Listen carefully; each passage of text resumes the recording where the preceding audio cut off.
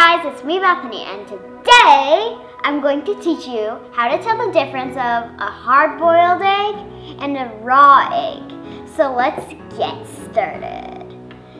So first, take your first egg, spin it.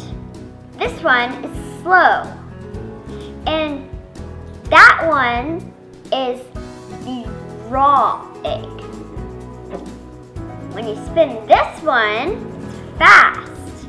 And this one is the hard-boiled egg because this one has stuff sloshing around in it. I can actually kind of feel it in my hands. And this one doesn't.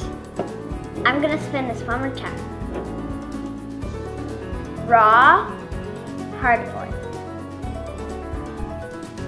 Hey guys, it's me Bethany, and today I'm going to be comparing 3 different eggs. And I'm also going to be teaching you guys about all 3 eggs. So first, we have the hummingbird egg. This is about the average size of a hummingbird egg. The hummingbird is the smallest bird in the whole entire world. And this is also the smallest egg in the whole entire world. This is an upside down chicken egg. This chicken egg is from a chicken.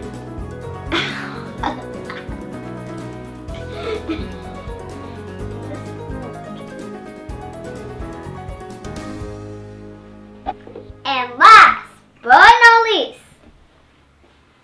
a real ostrich egg. This, if you might see when I'm sharing this, it has a hole in the bottom. That's only because someone drilled a hole to get all the stuff inside the ostrich egg out. So don't think that I'm sharing something fake with you. So this is an ostrich egg. The ostrich is the largest living bird in the whole entire world that's living right now. The giant moa and the elephant bird are extinct, but the giant moa was the largest bird in the world. This egg is about 20 to 24 eggs if it could fill this whole ostrich egg up.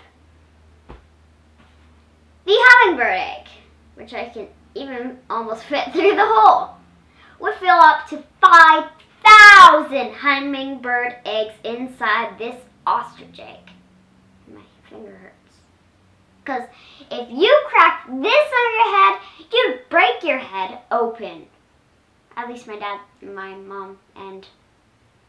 So I hope you enjoyed my video today of my TruthPlusDare Egg-stra. So yeah, bye!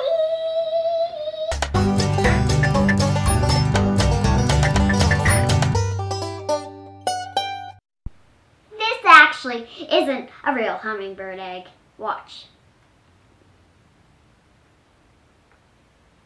I don't like yogurt covered raisins.